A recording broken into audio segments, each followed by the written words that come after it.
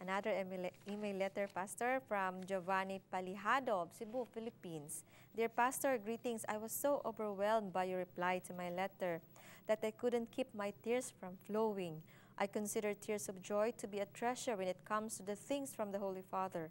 Pastor, I feel this was the Heavenly Father, our Lord Jesus Christ's answer to my prayers. I live there in Davao, the New Jerusalem. But as of now, I am here in Cebu studying medicine. I am in my 3rd year now, and I pray to the Holy Father for His guidance in my studies. In the 2 years, I will be taking my postgraduate internship, or PGI, in a well-known hospital. I dream of taking my PGI at the ACQ Medical Center, though I do not know yet whether or not the kingdom is going to have its own hospital. But I believe through the perfect will of the Father, through His appointed Son, there will be one soon. Pastor, can you also send me a copy of the Kingdom Calendar? If there is a subscription for the Pinas newspaper, I would also like to have it also. I love everything about the kingdom, and above all, I love to be an overcomer through your guidance with you as our model. Thank you for reading this letter, Pastor. I pray that I may be able to see you in person when I get back to Davao. Glory to the name of the Almighty Father. Sincerely, Giovanni Palihado of Cebu, Philippines. Praise the name of the Father, Brother Giovanni. You can order the words of the Son here, and these are all the words quoted from my sayings, and also the Pinas newspaper. We have the new Pinas today. Yes. This is this is the Tagalog version, no? Yes. Tagalog version of the Pinas newspaper. That's right. So here, magbayad ng buwis. This is the headline. We will be sending you this, and also the calendar. We have the wall calendar and also the desk calendar. We will also be sending you all the desk calendar also. So this is a package of what we will send you. One, we can also send you the guide magazine, the Pinas newspaper, the wall calendar, and also the desk calendar.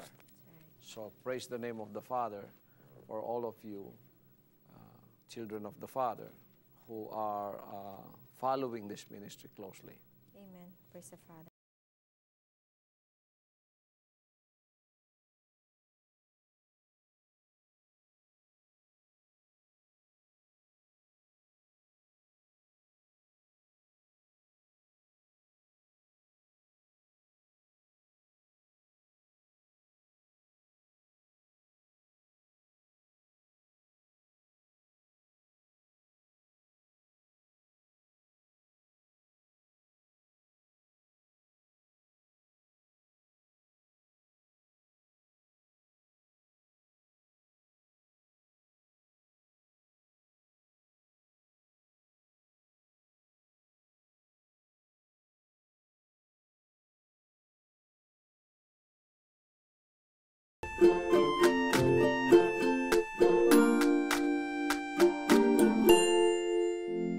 Totoo po ba ang saying na once you are saved forever? It can be lost because you still have your freedom of choice. You know, so that the doctrine that once saved, you always saved, does not conform to the way we are made by the Father, because we've been made with the freedom of choice.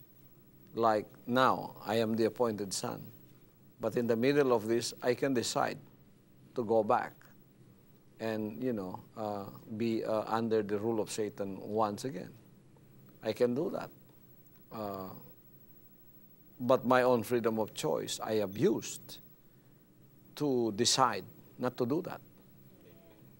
My heart is fixed, my mind is made up. That's my choice.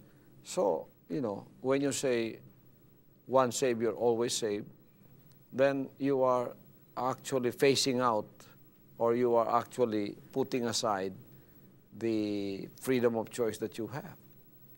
What if you want to backslide? What if you want to go back and live like Lucifer again? You know. So I thank God if that were true, that although I wanted to go back and I cannot because somebody is holding me against my will, then that would be wonderful.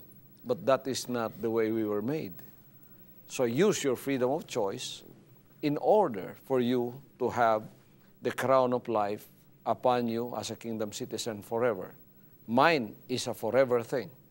So I used my freedom of choice to forever decide that I will be with the Father no matter what. Amen. Adam and Eve, our first parents, decided otherwise. They used their freedom of choice. All of us, the children of the Father, right now we have our own freedom of choice. So all of us also can use that freedom of choice to obey the will of the Father. Why am I obeying the will of the Father right now, no matter what? It was my choice. That was not taken away from us. That is the beauty of it. When you say, always saved, once saved, always saved, that's why the people who have the doctrine, they live like the devil, but they still believe that they are going to heaven. You know, they're not doing the will of the Father. They're only members of religion and denomination. That's right. But, you know, that made them complacent in not following up on God's will. That's not true at all. If that were true, Judas was once a son of God. He was even a disciple. But he lost out with God, and we know what happened to him. You read the Bible. There are also many, like Israel, you know, they were once the children of God, you know. But why would Jesus Christ still offer them to become born again in the Spirit if they are already saved? Now he even turned their back on him. And until now, Israel does not believe that Jesus Christ is the Savior. Jesus Christ came to save them from sin. Until now. To them, he is only an impostor. So I don't think that's true.